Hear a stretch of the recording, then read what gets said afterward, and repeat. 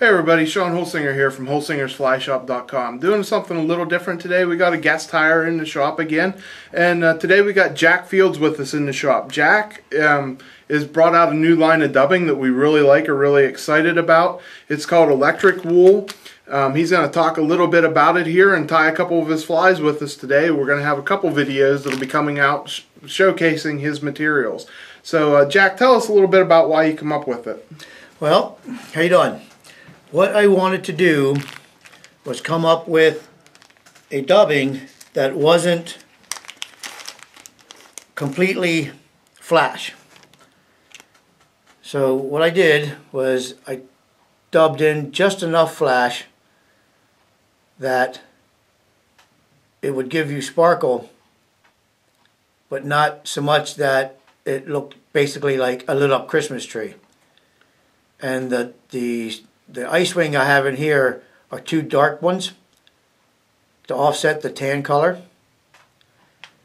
And I just basically wanted something that for low clear water and for those times that too bright a fly was just too bright a fly, this would work out a little better. So what fly are we going to tie here on this one? We're going to tie a little streamer on a little single hook streamer. So what are we starting with? We are going to start with some black barred gold variant zonker strips from Hairline. Okay, and the hook in this one is a partridge. What size hook you got? That's a number 4.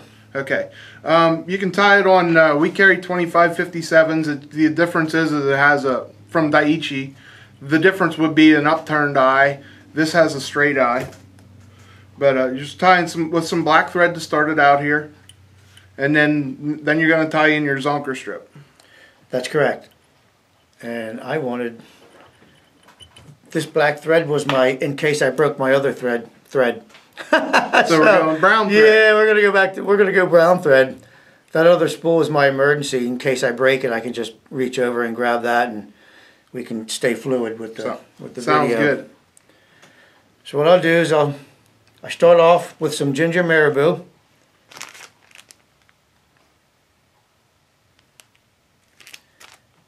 And generally, I'll cut the very tip of it off just to get rid of that stem. Because I think once you lose that stem,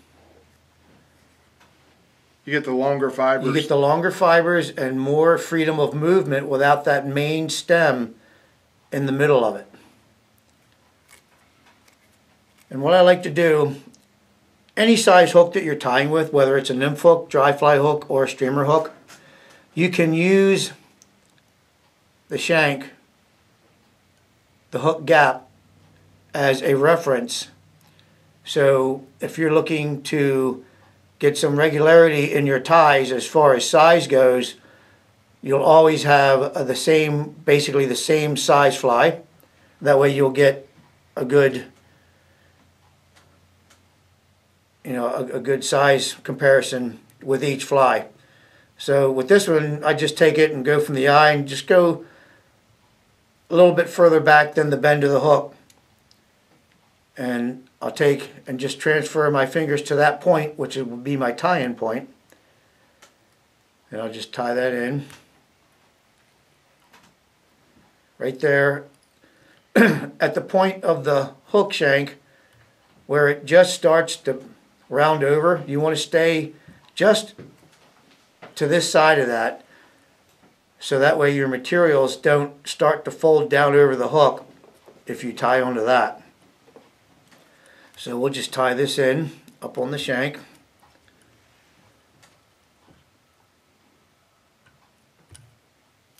Just come along like that, get that tied in. What you want to do is try and keep good thread pressure so you get a nice tight tie. Then you come back to your tie-in point. Now what we're going to do is we'll take the rabbit strip, and a lot of strip, they'll have from the end of the strip to where the hairs stop, that'll be a difference. There'll be a different length because some is just longer than others. So that really is what is going to give you the length of your fly, this overhang. So what I like to do is I'll get on this particular fly, I'll bring the end of the hide just before the end of the marabou. And then we'll have that much more overhang of the marabou for the rabbit where this strip ends. And what you can do, you can either keep wetting your fingers. To make rabbit behave, you can wet it. Now see how it all stays out of your way? And that'll aid you in getting this tied down without it fighting you. It'll fight you if you without you trapping too much hair. Exactly. See, now that'll stay out of the way for us. So what I will do is I'll come over one time like that. What you want to take care of is when you're wrapping the rabbit hide on, even though you're holding it, if you just kind of take a wrap and keep your pressure on it, what it'll do, it'll roll on the hook on you. So what I like to do is once I get it tied into the point I want it tied in at, with one wrap, I'll come up and give a straight up pressure and come down like that. I'm keeping pressure on the thread the whole time. So you're getting down pressure instead of side pressure on your rabbit strip. Exactly. Now I come past it, 2 turns, keeping pressure on your thread. Just do a half hitch quick. Now that's not going anywhere. You're nice and tied down. You didn't have to use a ton of wraps, and it's not going to go anywhere on you. It's secured. So we're good to go there. Now what I like to do on this one is invert the hook. Forgot my clip. We're going to build the belly of the fly. And what I'll do with this dubbing is you don't really need a whole lot to get the effect we're looking for. And this wool is very translucent in the water. When this gets in the water, it'll kind of not swell, but it'll fluff out, and that gives you the translucency of a bait fish, which is what we're looking for. So I'll kind of take it, and you can take your hook or your scissors and let them open back up, and that makes a little V opening in this dubbing. Then you can just take that and let it slide right past the hook just a little bit, and I'll show you why I do that when we get a couple of steps further. Then you just tie that in. And another thing, a little trick you can do is this finger here, the middle finger. Before I start putting pressure on, and since I'm using my fingers to hold this end of the dubbing, you can take your middle finger and just touch right there, and that'll keep that dubbing in place and not let it roll on you. And then you're nice and trapped down. So I'll snip that off.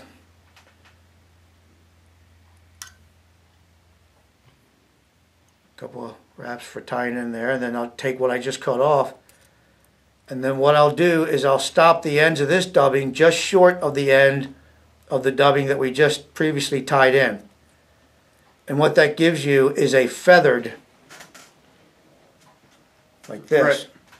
Right. So instead of being a block, what you end up with is a taper. Is a taper on your stomach, and we're actually creating the profile of the bait fish, which is what this is what we're looking to imitate with this tie.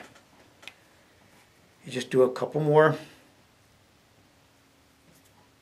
Just kind of fluff a little bit of it out so you get so it's not too much of a taper being a bait fish. Again, you just put this down here and stop it just before the other. Bring that on.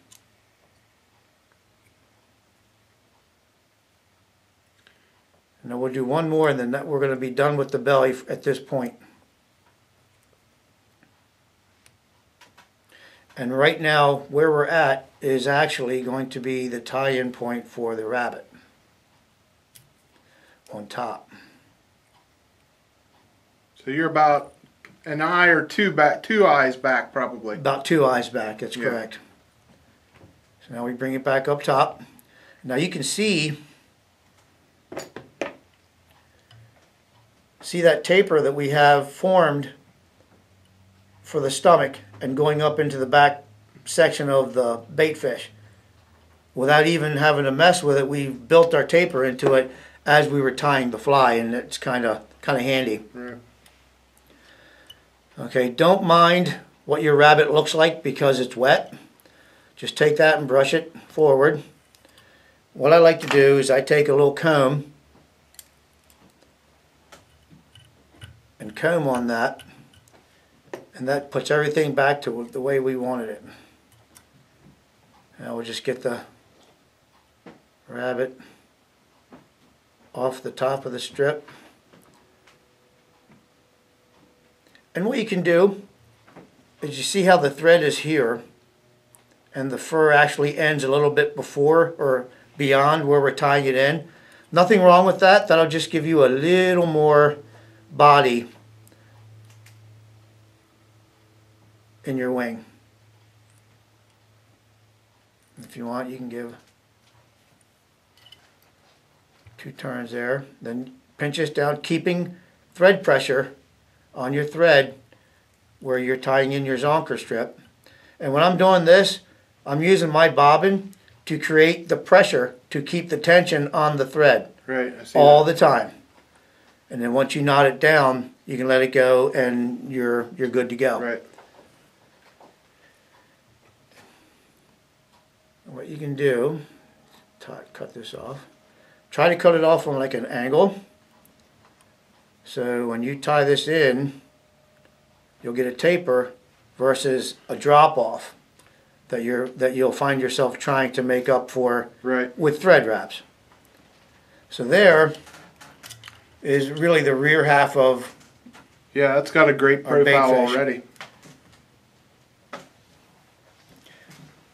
Now what we end up with is, along the hook shank, we'll have, you can see the edge of the zonker strip. So what I like to do is I'll hide that with a little bit of CDC. And if any of you have ever heard of Mark Pettijohn, he has a set of tools called the Magic Tool. I use it constantly and have been for the past 17 years. It's a very, very nice item. I find it useful in many, many ways. And I'm going to show you just one of those ways right now. So what you do is you take your CDC feather and preen all the barbs out at a 90-degree angle like that, so they're sticking straight up off. Look at this one. There we go. See how they're at a 90? That allows us to grab a hold of all of those barbs. And this clamp, you just take it, fold it right over, and that captures all your barbs. Then all you have to do, take a pair of scissors, cut it off, and then there you have your CDC barbs all nice and neatly trapped. But I want these in a clump because I'm not going to put it in a dubbing loop. So I'll take this little tool here. See how it clumps them all together nice and neat? And all we have to do is grab a hold of them like that. And all you're going to want to do is just hold them right there on the shank to cover the side of the zonker strip.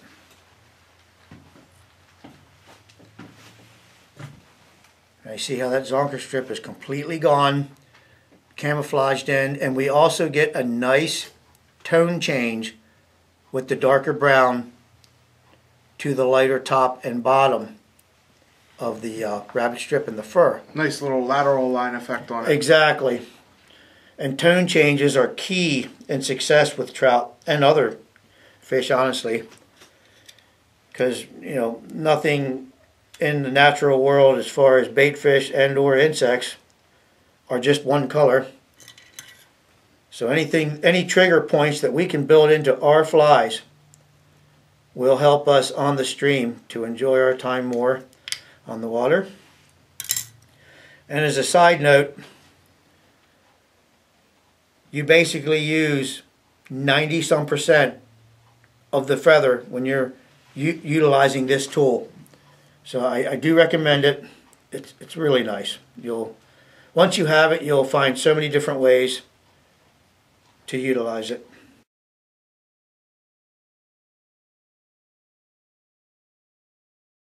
So we take our next clump, just lay it right there.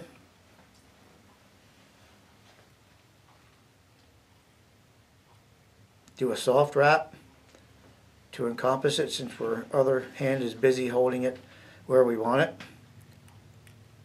And then that takes care of those guys. Now I have to trim these couple little tags here, but you can tie these in to where you don't have to trim away tags. And if you're a thinking tyer, as you're tying along, you want to notice these things in your tying. Any materials that you can tie on in a manner that you won't have to cut tags off from the eye will give you a cleaner head in the end. So now we got our CDC in, hiding the side of the zonker strips. What we'll do now is we'll start building the head of the fly. Yep. Yep. And I'm using Old Moss electric wool for the top. Just peel some of that off of there. And we can manipulate it. You just find the piece that has what you're looking for nicely. You don't have to use a whole pile of it because we're doing it in sections. So, and what we want to do, we don't want the dubbing to come all the way to the back of the fly. We want to complement what we've already have tied in.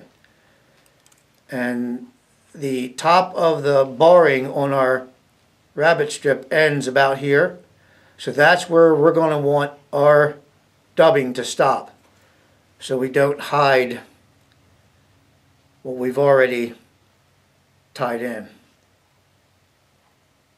So you get 2 securing wraps, and then you leave it just like that. Bring it upside down and get our belly color. And you can prep that in the same way. You pull it. We don't want it doesn't have to be very long at all. You're pulling it to align the fibers, but not to. You want them aligned, but not long and ever done. Exactly. So we're lining them up. Now, keeping in mind our taper that we've already built in, we'll just come around like that with 2 wraps. Now when you do this, as you're wrapping around, you're going to want to mind the dubbing that is the top of the hook and not trap that down. So you're going to want to put your thread in that valley, your tie-in valley, so you don't trap it and crunch it down. So now once we have both of those, what we can do is on the hook, you can pinch a little bit of that off, so we maintain our taper. So you just take finger and forefinger, or thumb and forefinger, you slide that back and trap it down. And then you can just take that and kind of tease it back past there. Okay, so now we have the first part of the front of the fly. I tied in the darker top with the lighter belly.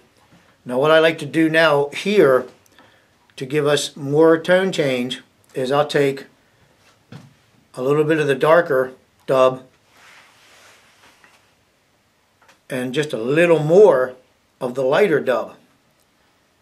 And I'll take those two and I'll work them. And that's what I mean by working is I'll take it and I'll stretch it and pull it apart. And I'm actually blending these in hand.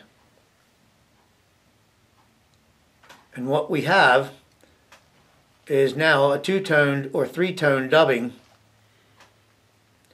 You're not actually trying to create a new color, you're trying to create a blended color.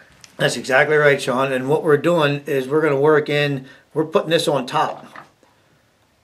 So we're going to work this tone in on top, and that's just a little bit too much. Yeah, I think that's one key to this fly is sparsity. Yes, because translucency is a wonderful thing in fly tying. You know, there's plenty of occasion where you can not put too much on. And yeah, that's one of my biggest mistakes is making things too big. And it's easy to do. Yeah. It's very easy to do. So now for the bottom, we'll just take the single belly color in there. With that, I already know that's too long. As you come forward with the dubbing, you're going to be using increasingly smaller pieces. Again, just so we don't override the taper we're building in moving forward. Okay, so again, as we wrap that, we were taking care of what is the top, not to trap it. So we stay, again, in that valley of our tie-in point. We bring it back up, we take our finger and thumb, we can take the thread out of the way, and you just grab it with both fingers, holding it back, and then you can tie that in. Now, and you should add, like, you're not actually tying it down when you pull it back. You're tying in front of it, holding it in place. Right, right. What that does is if you were to tie it down, what will happen is you'll get that. You can do that on some things, but in this case we're not looking for that effect. All we're doing is a little dam and giving us that head shape that we're going to be after for this. So now you see, by blending those two dubbings for the top, we've given it a mottled look, which is also what the CDC and the lower dubbing will give us. Now we only have one more part to this besides the eyes, and we're going to be done. We'll take some more of the dark dubbing, the old moss. We'll use this one.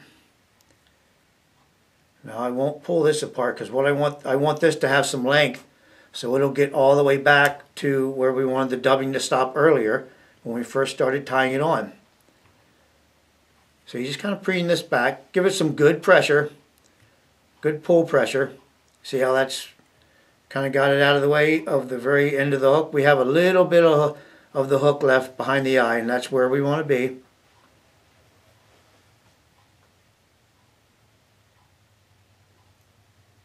Two wraps. Now what we'll do is we'll turn this upside down one more time. This is kind of the hot spot or the accent or the belly of the fish, bait fish. And I want to caution you that if you're going to do this, this is the point to where it's very, very easy to use too much. Matter of fact, that's right there what we're going to use. Too much meaning long, because we don't want it to overdo the tie. We just want it to, this is just an accent of color. We don't want it to command the fly. You're in essence covering the gill part, not the belly. Right. We just want a little accent. That's all this is. Too much would be too much. Trust me, I've worked it down to this, and I like this much. Now what I like to do is where it's tied in back behind the eye, it's already splayed like that. So we get coverage from hook side, hook shank, around to hook shank in 190 degrees like that. What I'll do before I fold this over is I'll kind of just splay out what is on the other side of the thread too.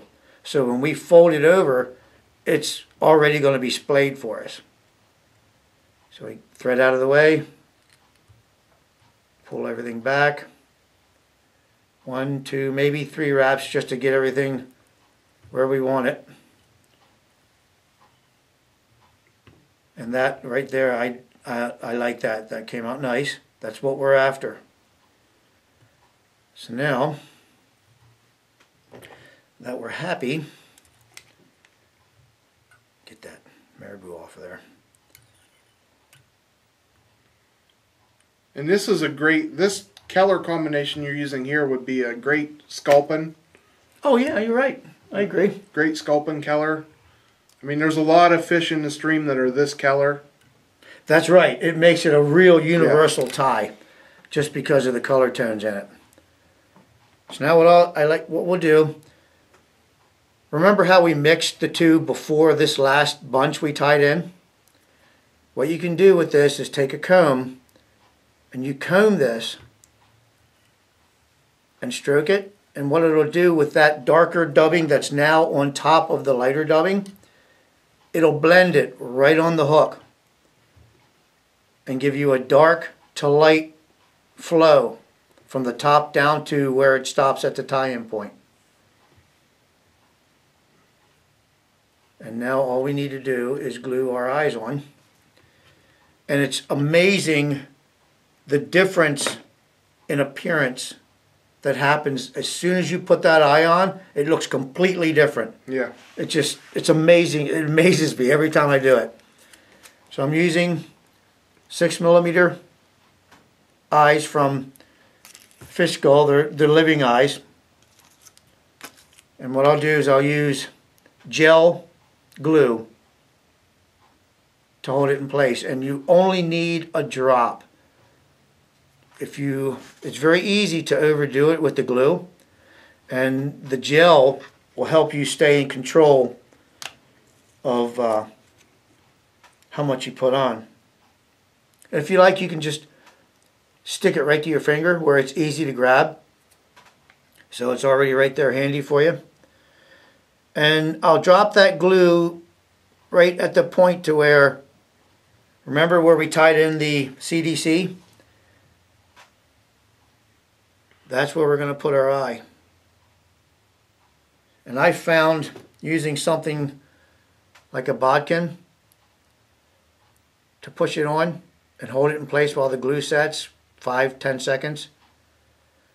In case you do get some bleed out from under the eye, it won't stick to your finger, and then when you pull your finger away, you also pull the eye away. It gets frustrating. Yeah. And you leave the mess on the eye. Exactly. You can't see on the video, but literally the size of the drop of the glue was about the size of the tip of his bodkin right there. That's true. That's about all more glue. Yep, that's all you'll need.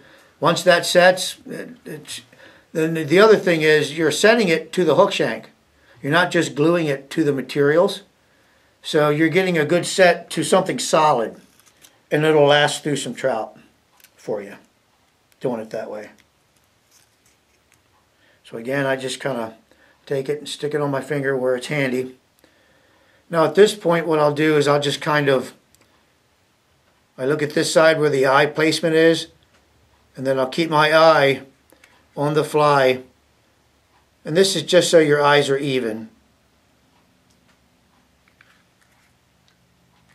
And then before, now that we got the glue there, before I put the eye on, I'll turn it around and get a real good idea of where I want it to go. Just so I like them to be even as I can get them. And we just, again, hold it, press it, mild pressure, just to keep it down there.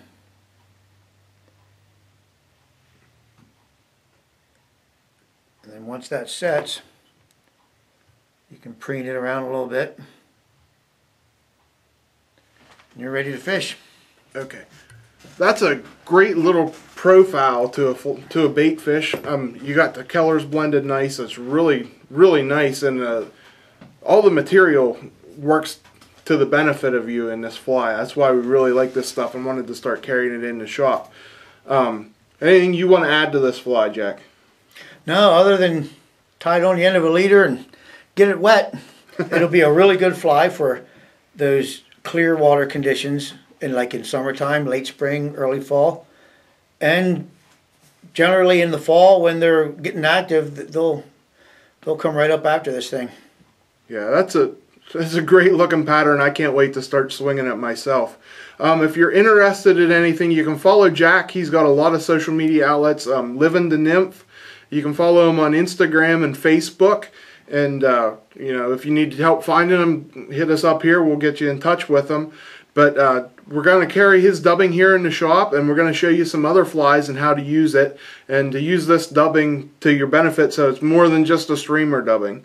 Thanks for joining us today, Jack. We really like this fly, and I'm glad you shared it with us.